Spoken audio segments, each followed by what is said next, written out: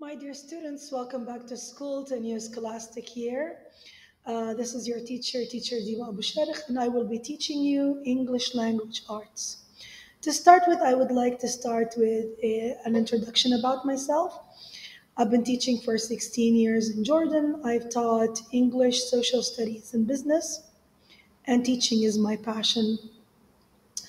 In this video, I'm going to give you a brief introduction about the English language arts course, a description, the skills that we're going to cover, the process that we are going to go through, the timeline, and the assessment strategy. To start with, our English course is a student-centered learning environment where you will analyze text, cite evidence, and respond critically about your learning. As for the skills, we will have four skills: reading, writing, speaking, and listening.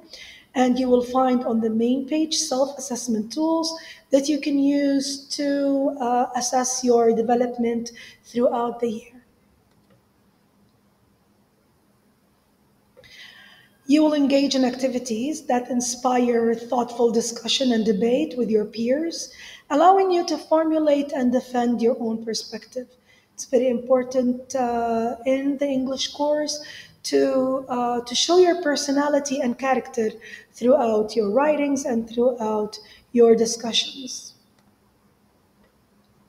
In the English language, we are going to hit four key concepts: communication, perspective, connections, and creativity.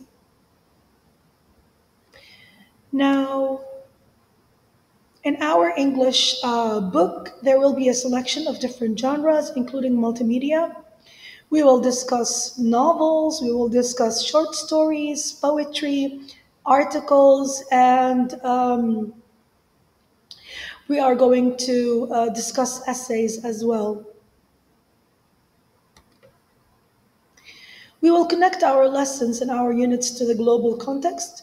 As part of being global citizens, we can connect one unit to identities and relationships, or globalization and sustainability, or personal and cultural expression, and so on.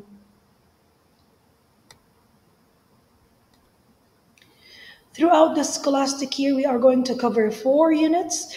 Each unit has a variety of texts that have different genres that will be connected to different key concepts and different global contexts.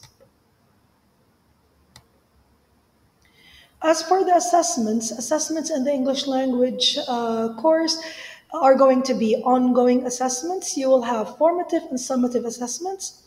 The importance of these assessments is to see the development that you are, the way you are developing throughout the year, and to see how much you're taking from the course.